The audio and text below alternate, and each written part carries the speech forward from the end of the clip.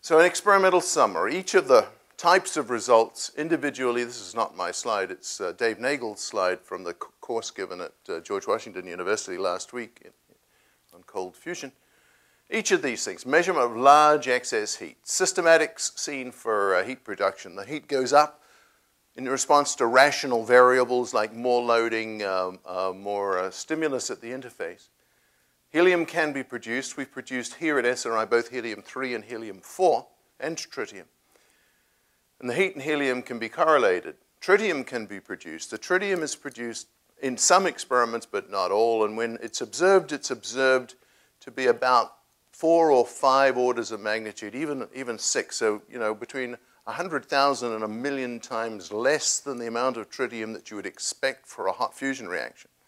So whatever we're seeing is not cold hot fusion. But tritium is produced and can only be produced in a nuclear process.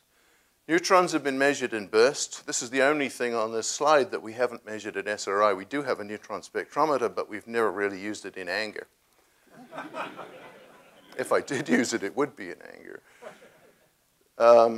Observations, both X-rays and gamma rays. MEV charged particles have been measured. You can see craters on cathodes. Hot spots have been measured.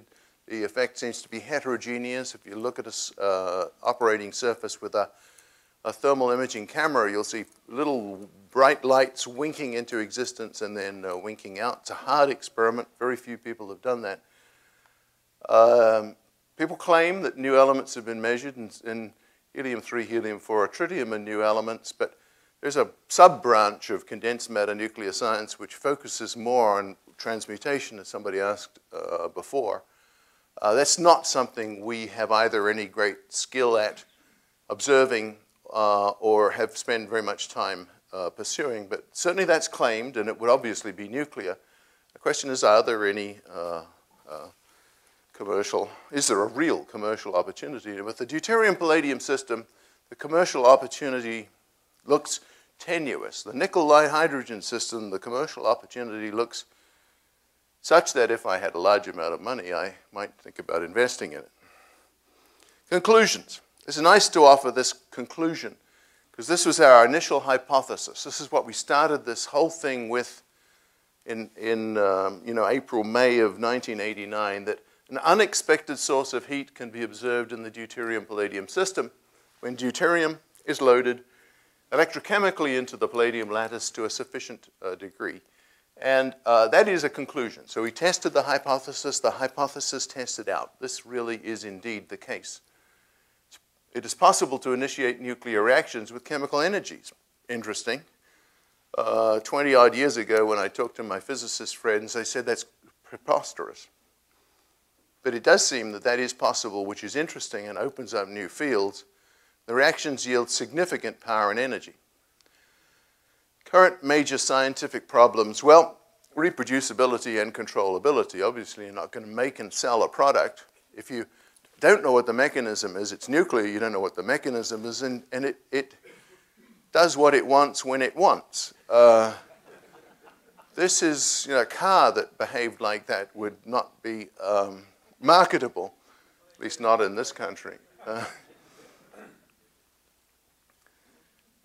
Exciting, potentially historic possibilities. Distributed nuclear power sources. If Rossi, Piantelli, and company are correct, we can imagine they operate at 400 degrees centigrade. 400 is a nice spot for steam generators or something of that sort. But the thing about cold fusion, if you let me have my rose-colored glasses on for a second, and the nice thing about it is that it operates small. Its sweet spot seems to be, a kilowatt to 10 kilowatts. So it does not seem to be logically compatible with what Rossi is trying to do at 1 megawatt. Why? Why? At 1 kilowatt, 10 kilowatts, you can power a home. 100 kilowatts, a small village or apartment building or hospital or something, and have a decentralized grid which would relieve a lot of pressure on our infrastructure. Home heating, electricity. When I did that thing on 60 Minutes, they tortured me with questions until I finally gave them an answer that was compatible with their audience, and I said that maybe in 20 years we could have portable power for electronics. Well, maybe in 20 years we can have portable power for electronics, absolutely. And transport systems. I thank you all for your attention, and before inviting questions, I've got to acknowledge two things. One, the sponsors of all of this work.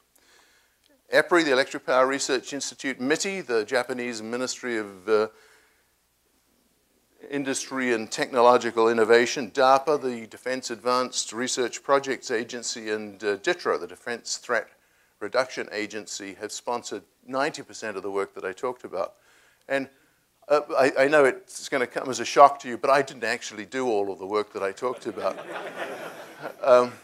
Others, many others. SRI has put about 65 person-years into this activity. It's not been a small activity at SRI.